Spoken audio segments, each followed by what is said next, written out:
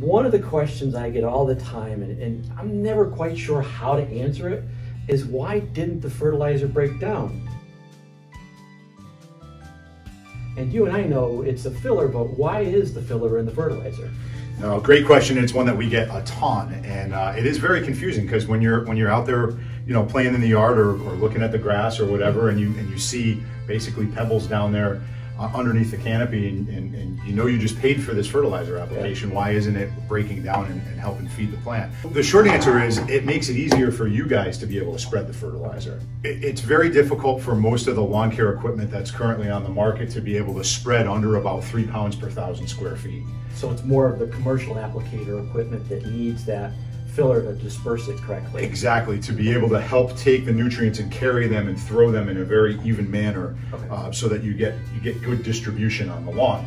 Depending upon what the fertilizer source is and what round it is and what you're trying to accomplish at that particular time, there could be anywhere from 20 to 60% fill material in the bag, which literally is pebbles. I mean, it's tiny little manufactured pieces of rock that are blended with the fertilizer components, the nitrogen, the phosphorus, the potassium, the calcium, whatever else might be in that bag, to help disperse those nutrients across the lawn in a more even manner.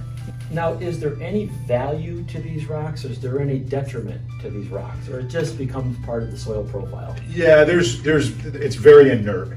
There's really no pros or cons to it other than the fact that your phone rings, people asking why the fertilizer isn't breaking down.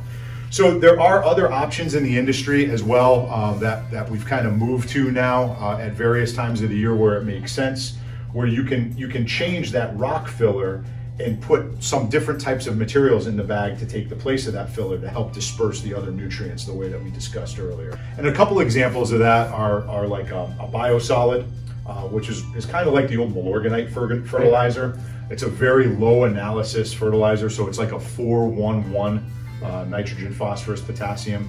And in some instances, there's pros and cons associated with using biosolids in the bag, but that is one thing that can take the place of some of the rock filler. Right. A couple of the other things that from time to time get utilized in place of the rock filler is lime, so pelletized lime. And there's certain times of the year that's advantageous to have that in the bag instead of that rock fill material. Right. And then you can have things like enhanced lime products, like our Atlantic Golf and Turf's Coastal Cow, which basically is an even better and more enhanced version of the lime, because it's blended, it's ground down finer before it's pelletized, and then it's blended with humic acid. So it releases faster? It releases faster, and the humic acids drive microbial activity and do some other really positive things in the soil. But yeah, the rock fill is historically been the cheapest, the cleanest, the most efficient, the easiest one to spread. So that's the one that typically ends up in most lawn care fertilizers.